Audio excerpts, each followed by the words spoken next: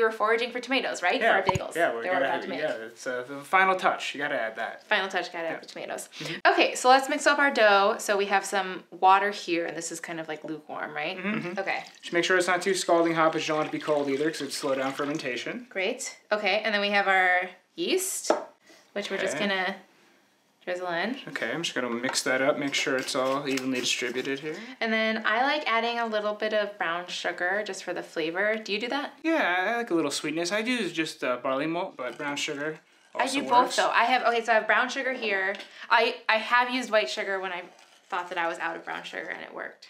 But no, then I also have barley malt. Now tell me about this barley malt. So barley malt is kind of a secret ingredient for bagels, but it just gives it that nice, like, bagel-y flavor? Yeah, I mean, you could call it a bagel-y flavor. It's malted, so it's got that kind of distinct sweetness that New York bagels always have. So I think that's actually probably what a lot of people call New York City water flavor is actually the barley malt. Here, do I add my salt now too? Yeah, sure. I like a lot of salt. And that's good. And the salt actually slows down fermentation a little bit, so you're going to be proofing it overnight. That's really necessary to add the salt. Even if you're a low salt person, you need to add it for the mixture here. So it slows down the fermentation so that the flavors can develop. Yeah, so it doesn't balloon out and just go crazy. It needs to that's just a natural process of the fermentation. It needs the salt. I love that. Okay, amazing. Okay, now we'll add some flour here. All right, so we have high gluten flour, Yes. which is necessary for bagels, right? It is, yes. Tell me why. So it's a little extra higher protein than normal flour, so it can take a little bit more kneading, and it can also make the bagels a little chewier. Can I use bread flour if I'm out of high gluten flour? Oh, certainly, you definitely can. And a way to deal with that too is if you do a little extra kneading, you can get your dough pretty strong and chewy, even if you don't have the high gluten flour. It's only, I think, 2 or 3% more protein, so it's not that big of a difference, but I know the real bagel shops swear by the high gluten. Okay, so I typically need for like 7 to 10 minutes until it's nice and smooth, but still a little bit sticky. I'm gonna throw it in the fridge, and the dough's gonna gain some flavor through bulk fermentation. What do we do until then?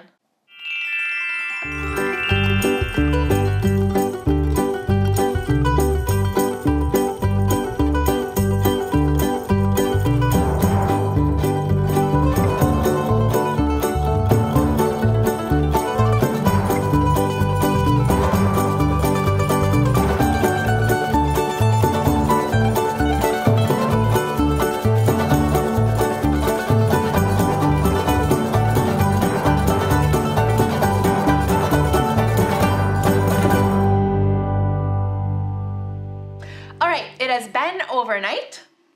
Our dough has risen and we are now going to shape and boil and then bake our bagels. Okay, so this batch makes about 12 bagels, so we can I typically just eyeball it. Do you like to weigh it? I weigh it, but that's just to make absolutely sure they're going to bake the same time, but I think there's no reason why. We could, my weigher. I trust your eyeballing. I don't trust my own eyeballing, that's why I weigh it. Okay, why don't you take half and I'll take half.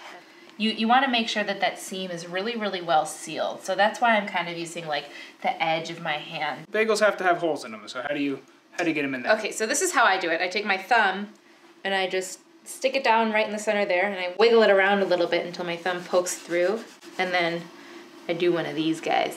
Nice. Until the hole is like, I don't know, like an inch or two.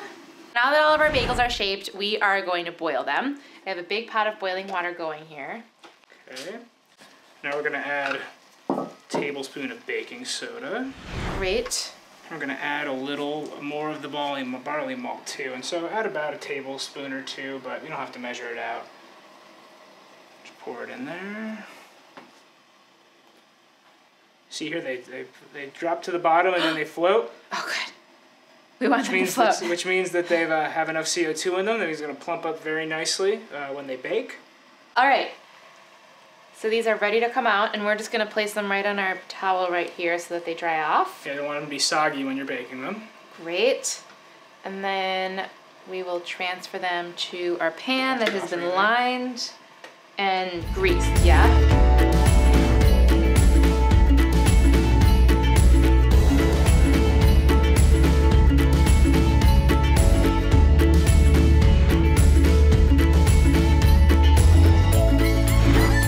We're gonna stick them in the oven for about 10 minutes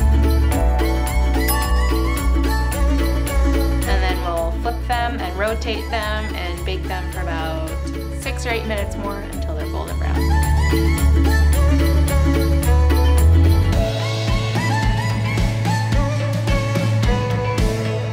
We have bagels, we have lox, we have cream cheese and all the fixins.